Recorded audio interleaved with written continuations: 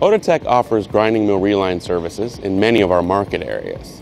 When we were defining the strategy for our reline machine product, we utilized those experts to help us to develop this product so it would offer our clients the safest and most efficient relines possible.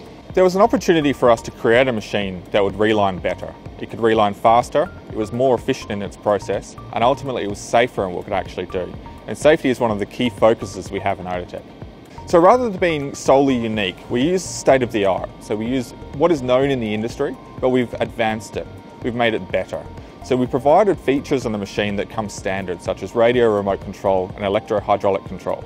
We've also added features for safety-rated control devices so that we can reduce the amount of risks incurred when the machine is operating inside the confined space. So our value for the customer is to maximise grinding mill availability, and by relining faster, that availability is increased. And then once the availability is increased, we keep our machine as simple as possible, so the maintenance costs of keeping the machine are very low.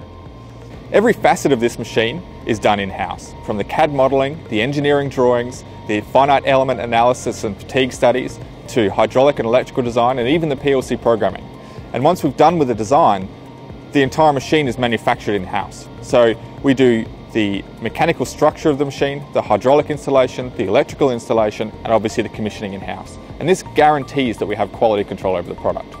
Autotech realizes that grinding mill relines are inherently a dangerous task.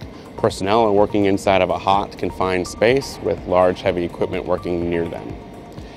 Our long-term vision for our reline process is through the addition of these sorts of products, as well as some others that we have working on, we'd like to slowly remove personnel from the confined space so that ultimately you can have a personnel-free grinding mill during relines.